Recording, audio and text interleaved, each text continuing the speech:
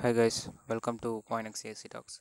So in this video, what we are going to look at is the update from Viawallet. So as you know, Viawallet is the main and exclusive chain which is going to be available for Coinex Smart Chain, and we have already made some videos on how to create a wallet using Viawallet and how you can explore the dApps in Coinex Smart Chain. We have covered this already in our VC session as well. So in this video, what I want to update is that they have made an update for Viawallet app.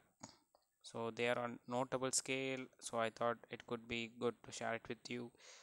So you know there is a swap feature already. We can also cross-chain swap, and in D app you should be able to see these things.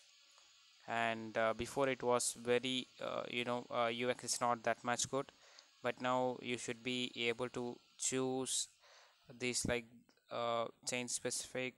Here you see I can choose anything. In CSE they have added some CSE, and tags are also added. So trading hot, and if it is new it is added as new. And yeah, so you can see for each and every chain, and you can also set the limit for how much you spend for a D app. That is also a new feature that has been added. So before that, yeah, this is also I want to check update you before this update, right? You will be able to see all the tokens in here. So but now what they did, so because there can be some scam coins which is not verified, uh, that we did not add, but they have been automatically added, is considered a scam in most of the common terminologies. So they have also added that in this update. So you can see those tokens that you have but you have not added, it will be here only. So you can choose them whether you want to show it in or not. So you can see here, yeah, these are some of the might be some of scam coins. So it is there in your account, it has been received, but you can uh, make your opinion to choose whether it is scam or not, and you can let them view it here.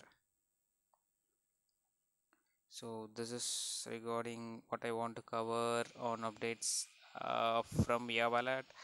And in this also they have added the advanced feature. So here you see staking and CSE bridge, which helps you to switch from one of the chains. And yeah, they also made some security updates and how you generate the mnemonic phrase so far. So if you create an account, you might see some differences in how you generate the mnemonic phrase, but that is also a good thing. So a lot of updates from Viawallet on this recent last week. So make sure you notice these changes, because you know if it is your regular wallet you are using it, if you are reaching for support, you should need to know the details, what are the changes that are because you see, right, the assets that might be here have not been visible, but you can get it know in using this add assets here. So this is what I want to cover it out here, guys. So thank you for watching. Make sure you subscribe to Coinex CSC Talks for more updates like this.